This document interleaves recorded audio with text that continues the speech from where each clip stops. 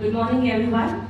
This is just a try to present it differently. अच्छा लगा तो appreciate करना, नहीं अच्छा लगा तो माफ कर देना. So, what do you see in this photo? एक रील वायरल हुआ था बीच में, where a small boy says A for apple, B for बड़ा apple, C for छोटा apple, D for दूर से देखो apple. So jokes apart, you are seeing a apple which is different than other apples, right? So it may be a color, shape, size. So that is something what we should do in our business to stand out in this competitive world. And that's what I'm going to talk about today, which is called USP.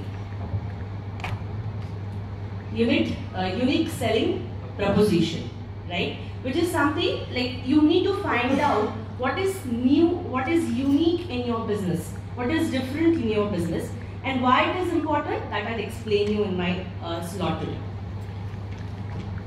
Unfortunately,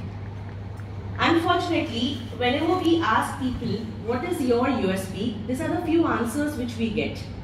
Okay, my 4-year daughter said, when you're reading this, just do like this because it's there. The sign. So the first answer which we get is, we have great customer service. Oh really? If you have a great you should have a great customer service. That's the reason you are in business. If you don't have, you need to stop it. Correct? So this cannot be your USP. Next is, our prices are affordable. Affordable word is very subjective. So let's take an example of glasses.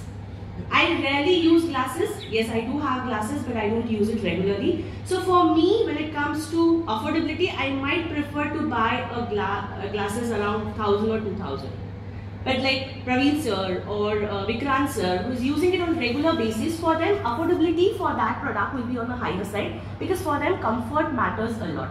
So affordability is a very subjective term that cannot be your USP. Third answer which we frequently get, we really care about our customer. It's not your USP, it's your duty. Correct? You cannot say that we care about our customer because we are in business. That is by default, you'll have to do it. Right? Now what? So these are the regular USP what we hear from people, but that is not USP. Now what or how we should define our USP? So I'll give you 3 questions which you need to answer so that you will get your USP. USP is not for you, it's for your customer. So you should solve or you should answer their queries. So the first question which you should answer is, what problem are you going to solve for me today? Me means customer, not you. Right? So if you have seen Shark Tank, all the sharks used to ask, what problem are you solving for the society? So if you are in business, what problem are you solving for the customer? That is something important. Second is, why should I choose you? There are so many people in your field, in every sector, in every area of the city. So why should a customer choose you? That is something which should be mentioned in your USP. The third is, what guarantee do I have? So if I buy your service or product, what guarantee I'm going to get out of it? Like your product is best, you are going to give me 2 years of warranty, your service is perfect. That is something which should be mentioned in your USP. Now say, पहले भी बहुत ज्ञान हो गया यार, अभी करना क्या है वो बताओ और इसको कैसे define करना है.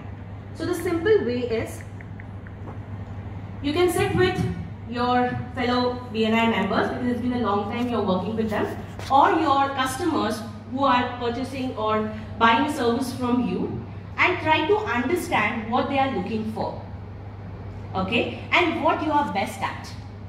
When you combine these two, you will get your answer, which is your USP. So you will get like what difficulties they are facing in the market. So if you can offer that, that means you have that extra edge in the market. So I'll give you an example. You need to tell me which brand has this USP few years back, and they were doing really great business just because of this USP. You get fresh hot pizza delivered to your door in 30 minutes or less. It's free.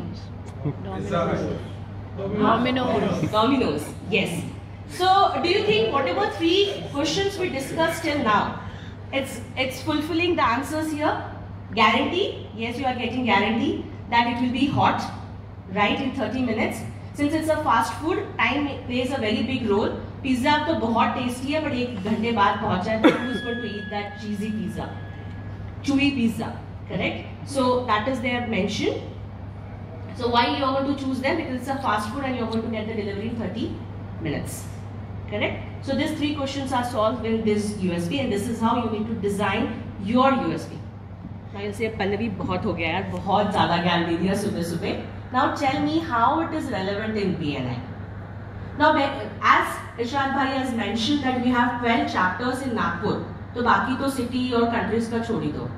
So when it comes to categories, there are so many categories which are common. Like for example, gifting, insurance, doctors, correct, tours and travel, interior designers.